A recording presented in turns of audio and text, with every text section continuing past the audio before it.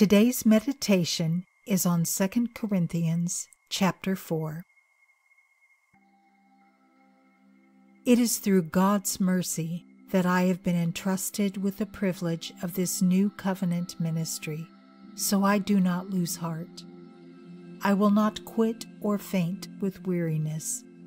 Rather, I have renounced secret and shameful ways. I reject every cover-up and refuse to resort to cunning trickery or distorting the word of God. On the contrary, by setting forth the truth plainly, I open up my soul, presenting the truth to the conscience of others in the sight and presence of God. And even if the gospel is veiled, it is veiled to those who are perishing. The God of this age has blinded the minds of unbelievers so that they cannot see the light of the gospel that displays the glory of Christ, who is the divine image of God. I don't preach myself, but rather the lordship of Jesus Christ, for I am a servant for his sake. For God, who said, "Let light shine out of darkness," has cascaded his light into me, the brilliant dawning light of the glorious knowledge of God, as I gaze into the face of Jesus Christ. I am like a common clay jar that carries this glorious treasure within, so that this immeasurable power will be seen as God's, not mine. I may be hard-pressed on every side, but I am not crushed, perplexed, nor in despair. At times I may not know what to do, but quitting is not an option. I may be persecuted by others, but God will never forsake or abandon me. I may be struck down, but I will not be destroyed.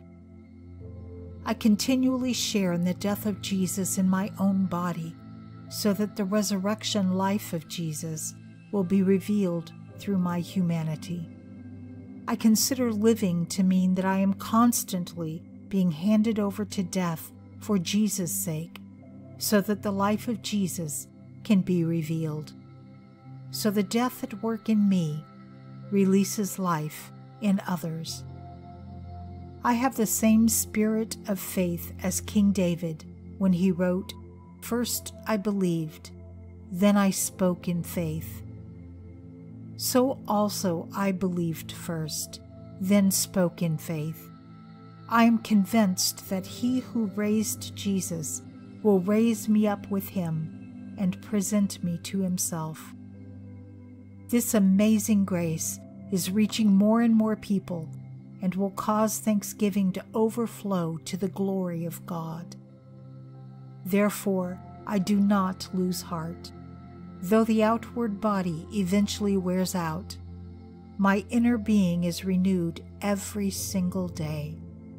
For my light and momentary troubles are achieving for me an eternal glory that far outweighs them all.